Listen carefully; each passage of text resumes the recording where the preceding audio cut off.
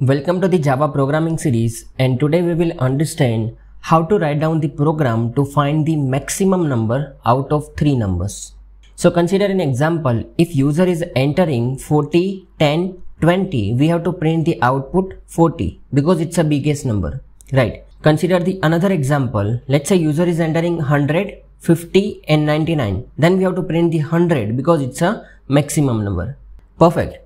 So before we jump into the program, let's try to understand the definition and let's try to find out what are the inputs required in this program.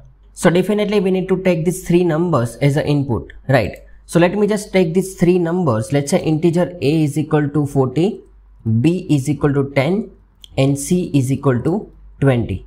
Perfect. So we have identified the input. Let's try to identify the output required in this program.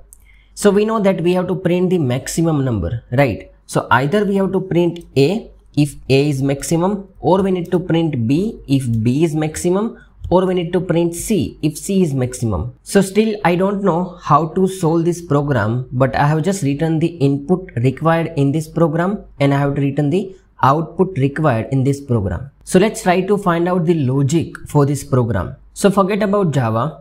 If I'll give you these three numbers and if I'll tell you which number is biggest number, so what will be your answer?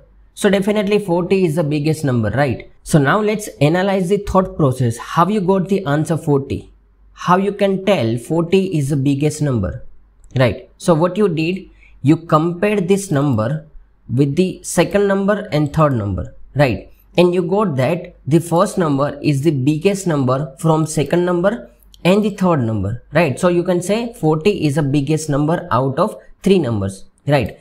So we are comparing and we are checking some conditions, right? So we know that whenever we have to check the condition in Java, we have to use the if statement, right? So let me just write down the if condition. So I'll just write down if some condition I will write. So still I don't know which condition I will write. I'll just write if this condition is true, I'll print a. If this condition is not true, then I'll just write down else if some other condition is true, then I will just print b, and else I'll just print c because I don't need the condition. If we know that if a is not greater, if b is not greater, then definitely c will be greater, right? So we don't require any condition for the c, right? We just have to identify now two conditions.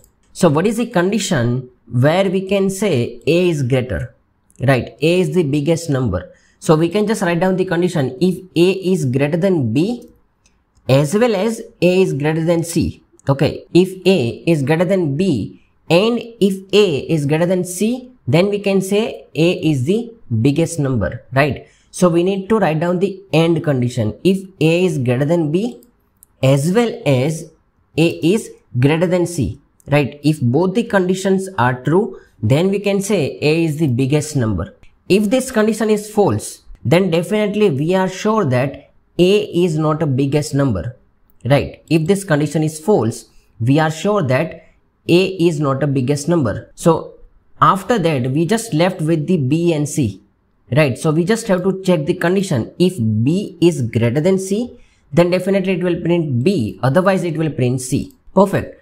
So let's try to see how this program will get executed. Okay, so first of all we have a is equal to 40, right? So it will check 40 is greater than 10, yes, and 40 is greater than 20, yes, it will print 40 as an output. Perfect. So let me just try to run this program. So it should print the 40 as output. Excellent.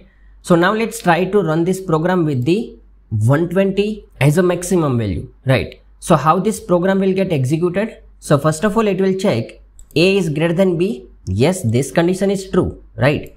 And it will check a is greater than c. No, this condition is false, right? And we have an AND condition. So finally, the output will be false. Okay, so it will again check b, which is 10 greater than c. So 10 greater than 120. No, this condition is also false. So it will print the value c, which is the 120, right? So run this program and you will able to see that it's a 120. Perfect. So we just solved the program to print maximum number out of three numbers. And we are using the Boolean operator here because we want to combine the two conditions using the AND operator. So that's it for today's video. I hope you enjoyed it. If you have any comments regarding this video, try to write down into the comment section. Thanks everyone, and we'll see you into the next video.